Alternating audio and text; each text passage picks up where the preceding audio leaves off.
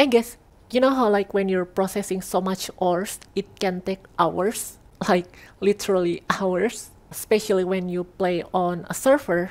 You might sometimes just log out and let the ore be processed while you're logged out of the game. Well, your ship or your factory can run out of power if you do that. I've logged back into servers just to find out my respawn point is no longer there because of that. But now, there's a solution to that problem. So you know how in the event controller block there's this option here, the stored power event.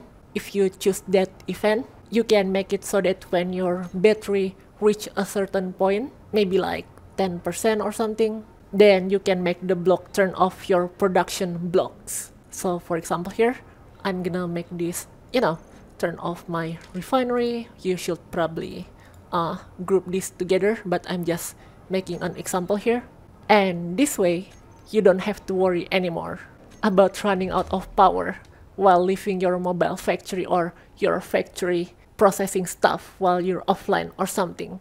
And that's gonna be very useful, especially in your early point of survival, where you're mostly refining ores with your starter pod or something, and you might have to leave them unattended for a few hours. So, that's how the event controller can solve one of the biggest inconveniences of early stage production on Space Engineers.